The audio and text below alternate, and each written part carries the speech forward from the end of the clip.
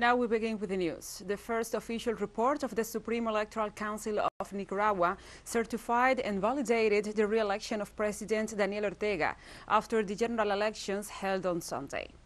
With the scrutiny of 49.25% of the tallies, the Supreme Electoral Council informs that the formula Daniel Ortega Rosario Murillo obtained 74.99% of the votes counted. In this way, the government of the Sandinista National Liberation Front will lead the country until the year 2027. In the second place was Walter Espinosa of the Constitutionalist Liberal Party with 14.40% of the votes counted.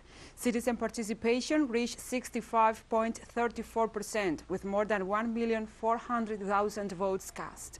Thousands of Nicaraguans rejoiced after the announce and took to the streets in sign of support to the re-election of Ortega and Murillo as legitimate leaders of Nicaragua.